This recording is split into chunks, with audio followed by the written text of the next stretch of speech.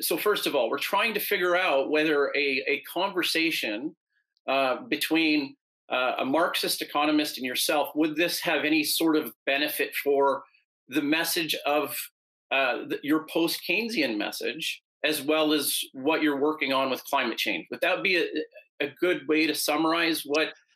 It depends. I mean, you might as well tell me who the Marxist is.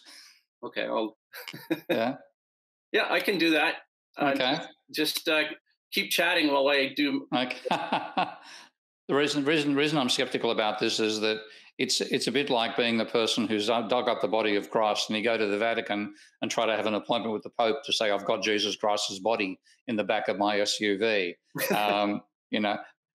You're talking at cross purposes, because according to the Pope, there can be no such thing. So therefore, you must be totally fallacious.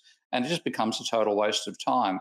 I'd be happy to have the experience of talking it over with one of them. But, I've spoken to Marxists and neoclassicals, so I was blue in the face over these things. And believe me, I really understand how Max Planck felt. Yeah. Okay. So have you found the name? Okay, it's Harry Kleaver. Harry Kleaver.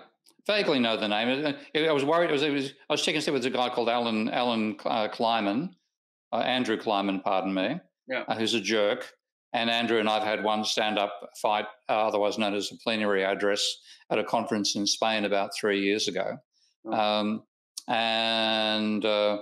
It could be worth to give it a try. Why not? Find out what happens. Well, okay. Well, but I want to try and maybe see, because it depends how we're going to moderate it, right? It depends, like, is it effective to actually talk about something like climate change, right? Like, make it themed about something as opposed to like an ideological conversation. Let's talk about, You mean talk about climate change with the Marxist? Yeah, for example. I don't know. I'm just throwing. Well, you'd need to find a Marxist who made that a research focus. I don't know that there are any. David Harvey might be a possibility. But what has happened? What has happened with Marxism at one extreme? I'll give the Marxists one thing over the neoclassicals, and that is that Marxists are honest about not honest about their flaws, but honest about admitting they have flaws, in the sense that the big dilemma for Marx and Marxists was what's called the transformation problem. And that is, they have a theory of value and a theory of price. And the theory of value argues that labor is the source of all profit. But the theory of price argues that profit is uniform across different industry sectors. And yet, if price is uniform, you have different ratios of labor to capital in every industry sector. How do you manage to get uniform prices out of that? Now, it's a mathematical conundrum Marx thought he solved by an example he gave in what became the third volume of Capital. But it wasn't a proper solution. It was one of these curious set of arithmetic numbers which appeared with like you managed to make three lines intersect at one point, but only at that one point. And if you moved away, you needed a general theory that covered the entire number plane, and Marx didn't provide it. And Marxists, in fact, put it this way, I did my master's thesis on Marx. My master's thesis was looking at the Marx's philosophy, which is Hegelian philosophy, and how that affected his theory of value. And when I was in Can I ask you a question as a layman philosopher? Yeah, sure. It's a really important, it's like a learning moment, right? So this is maybe what I'll do, because I love how you lecture. I might raise my hand and you can see me in the audience. Yes, Daniel. Okay. I mean, we can just it, right? Okay, yeah, why not? Yeah. Okay, so this Hegelian thing, would I be correct in characterizing that it's that subject-object, the dialectic conversation, like pitting two things off of each other, right? Yeah, you are. But what is your framework for doing that? If you said subject-object, which is one way to talk about like base and superstructure and so on. But there's a particular line of jargon that people use, which they think is Marx's dialectic, which is thesis, antithesis, synthesis.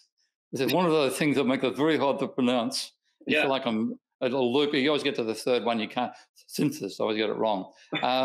And I knew people said that was Marx's philosophy, and I read all of Marx, everything he wrote in economics. I totaled them up one day. The books came to just below the height of a tennis net. And quick question, teacher. Yeah.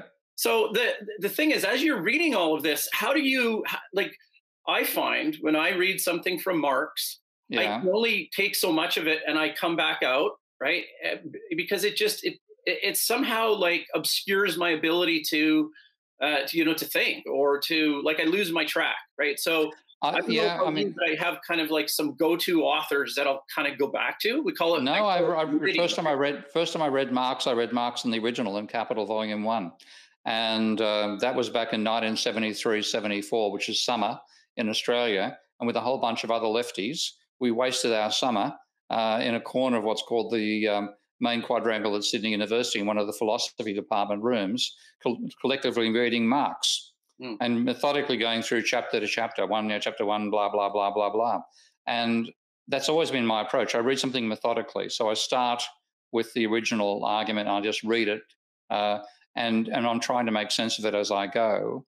And I found what I thought was a brilliant exposition by Marx into where surplus came from, using the concepts of use value and exchange value. I thought it was superb.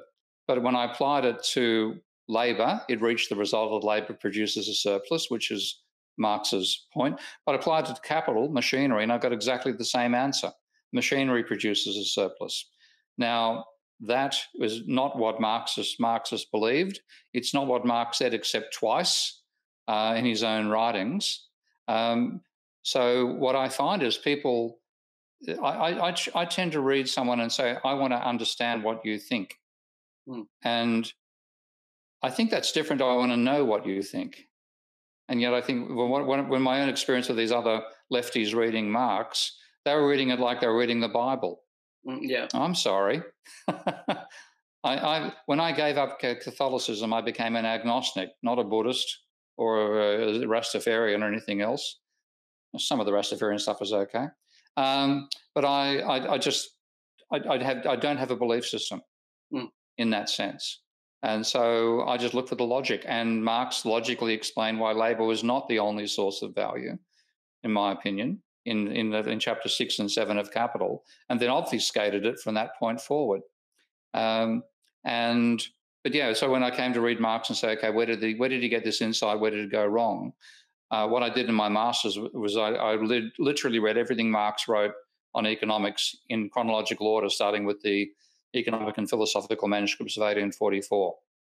So I read from that first page of that to the last page of the Capital Volume 3 in chronological order.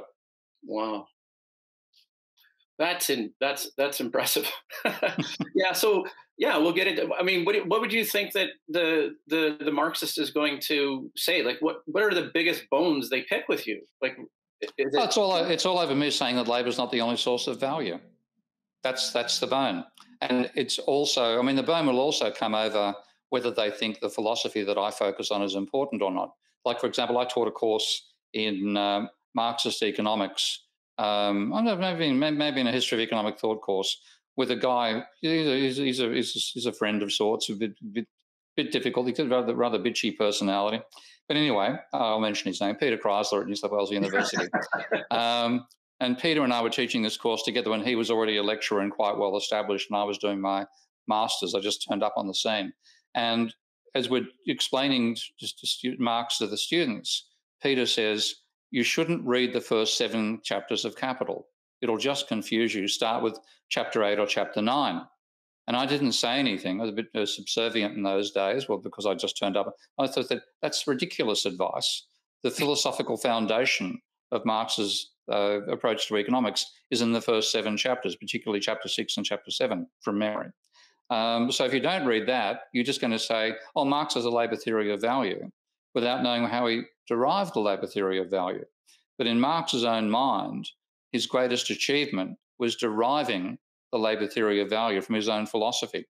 Now, because I say that, and then I show that, in fact, it contradicts the labour theory of value, it gives a solid foundation to a surplus theory of value, to a physical as opposed to utility theory of value, but it undermines the labour theory of value. Now, when I say that, of course, Marxists, it's a bit like I'm saying Jesus Christ as a Buddhist.